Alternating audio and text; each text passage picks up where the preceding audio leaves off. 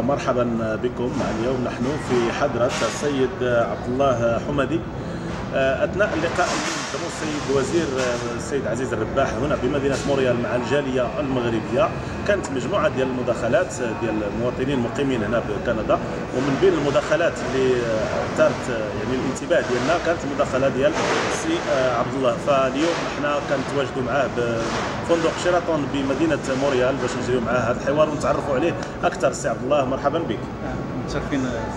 اهلا وسهلا. يعني احنا شفناك في المداخله ديالك مع السيد الوزير، عرفنا بانك تدير مجموعه من المشاريع، يعني النوع ديال المغاربه اللي كيشرفوا المغرب تبارك الله، فاحنا سعداء اننا نقدموك القراء هيسبريس. Je suis marocain évidemment et je suis un grand entrepreneur canadien depuis plusieurs années. Je suis au Canada depuis plus de 35 ans. Et je dirige plusieurs entreprises dans plusieurs secteurs, aéronautique, automobile, life science. Et dans le cadre du secteur aéronautique, nous travaillons avec les grands du monde, que ce soit les Boeing, les Lockheed Martin, Airbus, toutes les grandes compagnies dans le monde. Et nous avons lancé à cet égard une première étape d'un grand projet. C'est-à-dire la première partie, c'est la formation de pilotes et de personnel navigant au Maroc. L'école, elle se situe ici à Agadir. Donc nous avons lancé évidemment avec une première promotion. Nous avons envoyé et investi déjà une première phase et plusieurs autres phases sont en cours d'investissement. L'école a le seul et unique label qui a été donné au niveau mondial aujourd'hui par l'OACI, et c'est le trainer de trainer. Ça veut dire que nous avons le certificat de former et l'autorisation de former même les gens de l'OACI qui sont soit en Afrique, soit en Europe et tout ça, et qui peuvent venir suivre des cours évidemment au Maroc. Donc nous avons toutes les autorisations et les labels au niveau mondial. Aujourd'hui, cette école a eu évidemment quelques difficultés par rapport administratif au Maroc, et à cet égard, j'ai rencontré Monsieur le ministre Rbah lors de sa dernière rencontre. Je le remercie évidemment de m'avoir reçu, et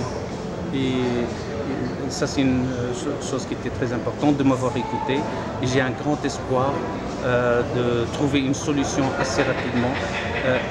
Puisque nous avons déjà investi beaucoup sur l'école, d'autres phases sont en cours, et c'est une stratégie plutôt à long terme, puisque ce sont des emplois futurs à très haute valeur ajoutée pour le Maroc et pour évidemment tout le pays d'Afrique, et c'est des emplois prestigieux.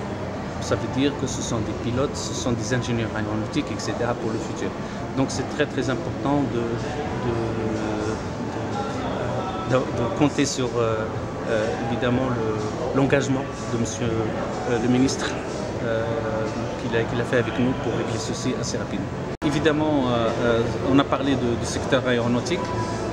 Si on veut parler de d'autres sujets et tout ça, et où j'encourage les étudiants et évidemment les professeurs et les universités et tout à engager des efforts, c'est le domaine de life science, de la médecine personnalisée.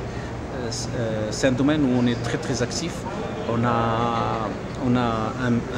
le plus gros projet au niveau de la planète sur la génétique et tout ça qu'on est en train de mettre en place ici au Canada, avec un investissement de plus de 350 millions pour mettre le plus grand database, plateforme d'échange de données génétiques, etc. En fait, c'est une plateforme qui va permettre à tous les médecins d'avoir du contenu, des thérapies, de tout ce qui est préventif, etc. Online, et qui va les aider par rapport à un patient qui a un problème, pas un problème, mais qui est basé sur un diagnostic, que ce soit un disease qui est diabète, cancer ou autre. Et évidemment. Et ceci, ça dépendamment aussi des pays, puisque chaque pays a ses priorités par rapport à sa population. Nous allons installer 7 hubs au niveau mondial et nous avons aussi lancé évidemment un hub pour toute l'Afrique, mais qui va passer par le Maroc. Donc dans le cadre de ce projet-là, c'est sûr que nous allons investir aussi au Maroc avec notre partenaire stratégique d'assaut sur le sujet. مجموعة ديال المشاريع اللي يمكن المغرب في حاجة لها، والمغرب فاتح الأبواب ديالو لرجال الأعمال.